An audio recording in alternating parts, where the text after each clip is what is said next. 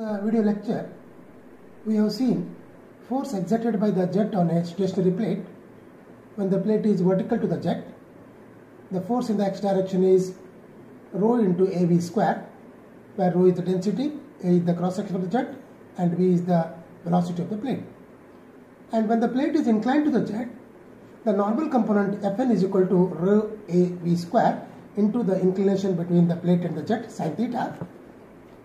And force in the x direction when the plate is inclined to the jet is rho AV square sin square theta, and force in the y direction is rho AV square sin theta cos theta. And when the plate is curved, the force in the x direction is rho AV square into 1 plus cos theta, and force in the y direction is minus rho AV square sin theta.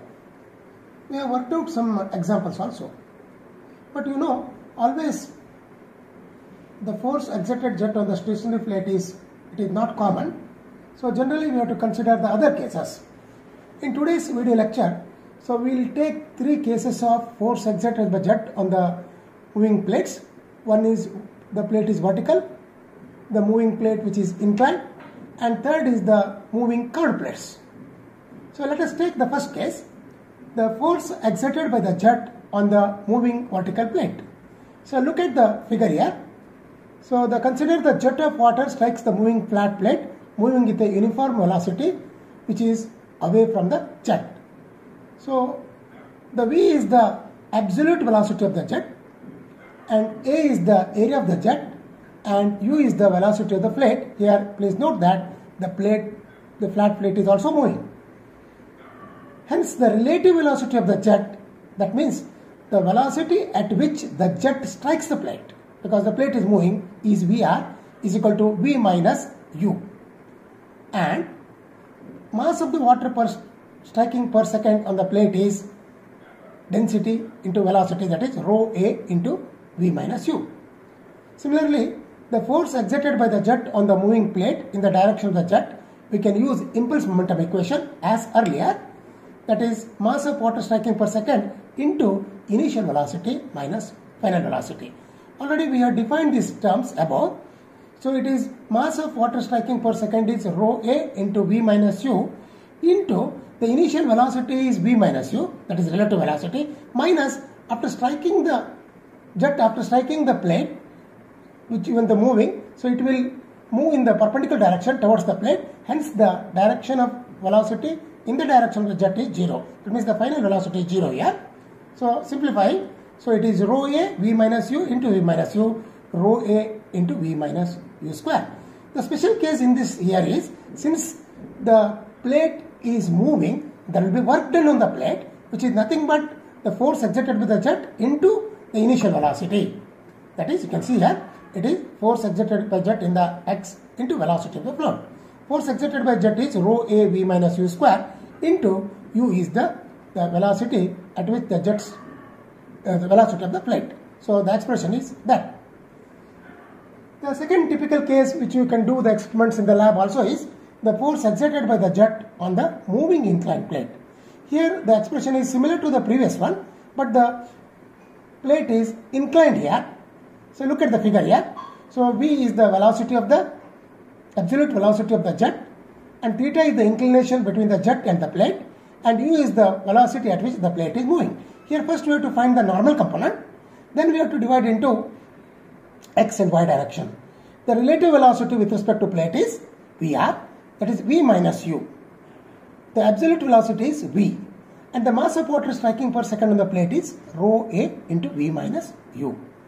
And force exerted by jet on the moving plate, normal to the direction of jet, we will find out, because it is normal to that, so that can be resolved into 2 components. Towards the angle is cos, and away from the angle is sine. So Fn is mass of water striking per second into initial velocity minus final velocity.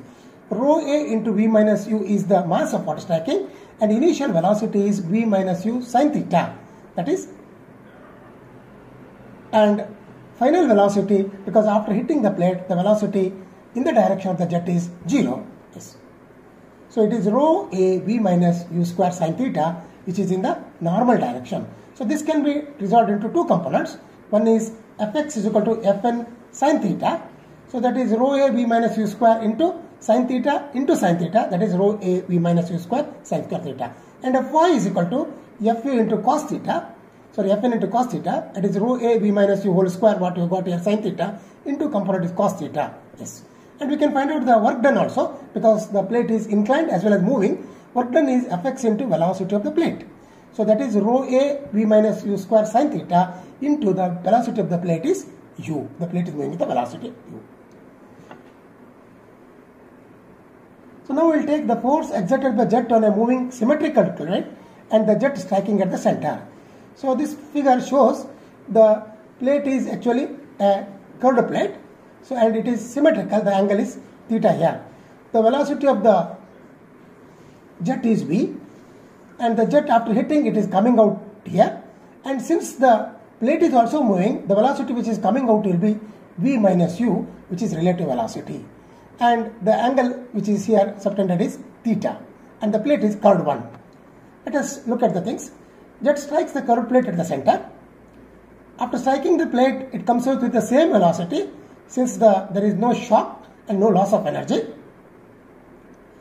And the relative velocity of the jet with respect to plate Vr is equal to v minus u. And mass of water striking per second on the plate is rho a into v minus u, that is the relative velocity. And in the figure, you can see when the jet is striking here v minus u, and when it is coming out, so we have got a v minus u can be resolved into two components. One is v minus u sin theta away from the angle, and v minus u cos theta. Yes. So the velocity at the center of the outlet plate can be resolved into two components. One is component of velocity in the direction of jet, that is v minus u cos theta minus, because jet is moving in the direction, in the x direction, whereas the component is in the negative direction, so it is minus. Whereas the component of velocity in the perpendicular direction of jet is v minus u sin theta, that is positive. Hence, you can see here vx1 is v minus u and vx2 is minus v minus u cos theta. It is moving away from the jet, and in the direction of the jet there is no x component here after hitting, because it is moving, is a curved plate, and vy2 is v minus u sin theta. So this will substitute in the impulse momentum equation. Force is equal to mass into change in velocity. So in the x direction, rho a into v minus u into v minus u minus v minus u cos theta, that is vx1 minus vx2, and the expression is simplified into rho a v minus u whole square into 1 plus cos theta. Whereas in the y direction is equal to m into vy1 minus vy2, and vy1 is 0. So hence, because after hitting the jet, the plate after hitting the jet, it is 0. Whereas the second velocity in the vertical direction is v minus u sin theta.